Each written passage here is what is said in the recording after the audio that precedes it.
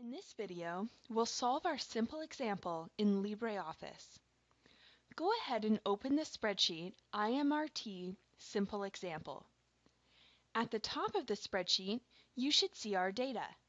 For each beamlet and each voxel, we have the dose that beamlet gives to that voxel at unit intensity.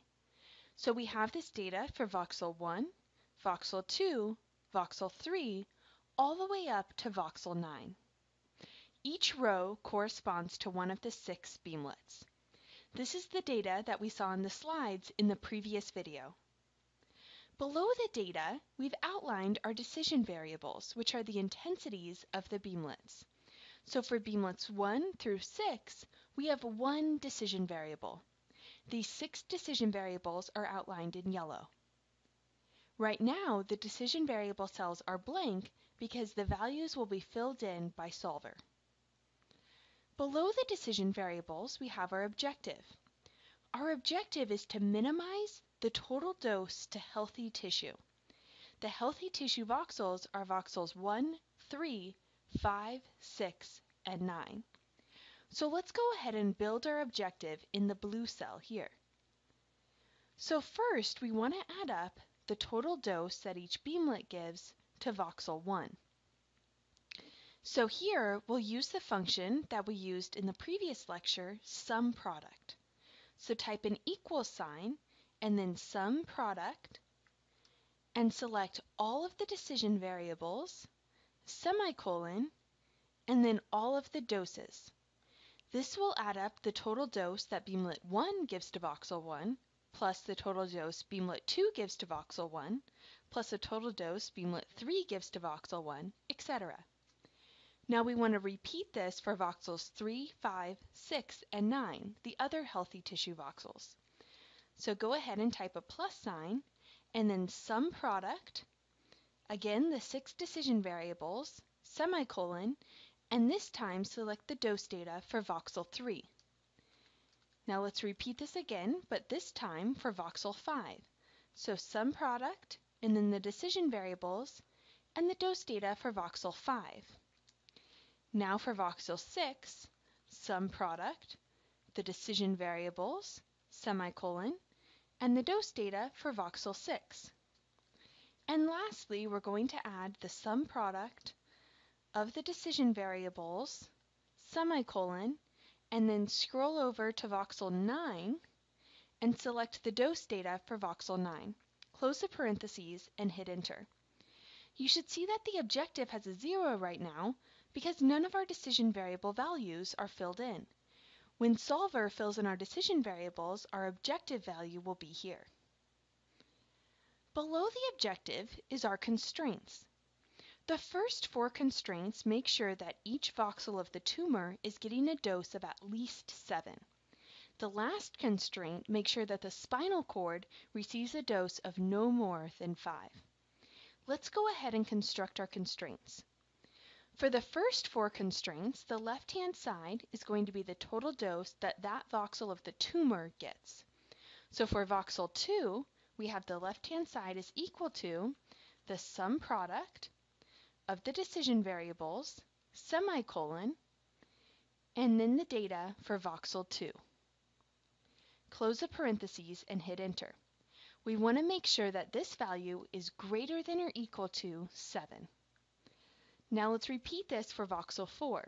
So equals sum product, and then in parentheses select the decision variables, semicolon, and the data for voxel 4. Again, we also want this one to be greater than or equal to 7. Now let's repeat this for voxel 7. So sum product of the decision variables, semicolon, and then the data for voxel 7. Again, greater than or equal to 7.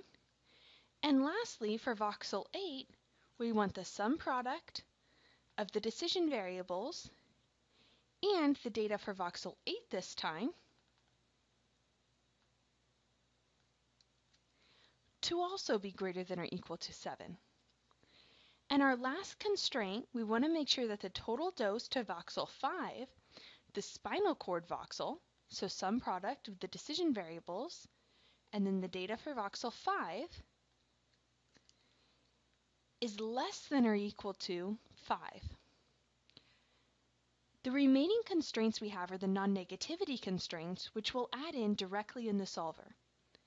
So now go ahead and go to the Tools menu and select Solver. The Solver window should pop up. First, we need to tell Solver what our objective is.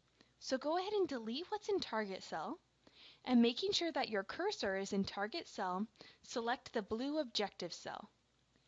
Now we want to change maximum to minimum because we're trying to minimize the total dose to healthy tissue. And our decision variables should be the 6 yellow cells. Now let's add in our constraints. So in the first cell reference box, let's select the first 4 constraints. Because they're all greater than or equal to constraints, we can add them in together. And change the operator to greater than or equal to, and then in value, select the 4 right-hand sides. Now let's add in the spinal cord constraint. So in the next cell reference box, select the spinal cord left-hand side, make sure that operator is less than or equal to, and in the second value box, select the spinal cord right-hand side. Now let's add our non-negativity constraints. So in the cell reference, just directly pick the 6 decision variables.